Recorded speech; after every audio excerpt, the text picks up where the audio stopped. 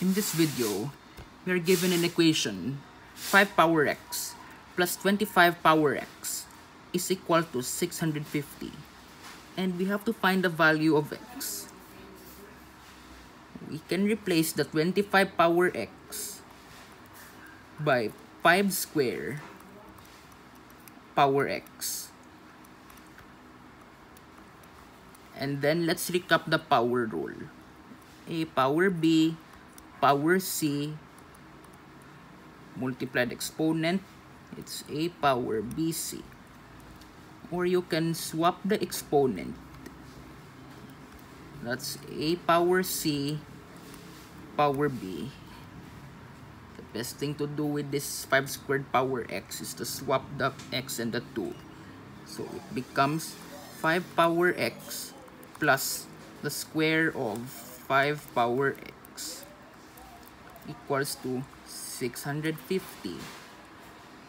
We let 5 power x equal to y. So this becomes y plus y square is equal to 650. Move the 650 to the left and arrange the y square and the y.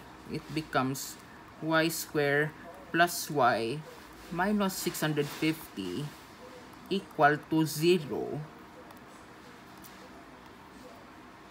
Let's erase these first.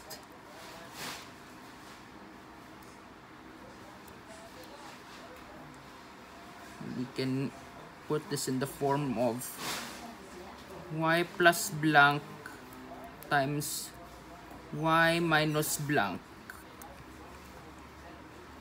We have to find the factor of 650 that make the difference of 1. And the positive number is bigger.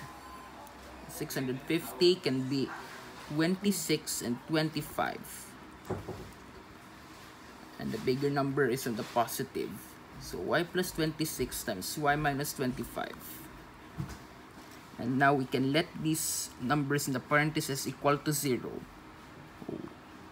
Y plus 26 equal to 0. And y minus 25 equal to 0. You can move the 26 here. Y is equal to minus 26. You can move the 25 to the right. On the right equation, y is equal to 25.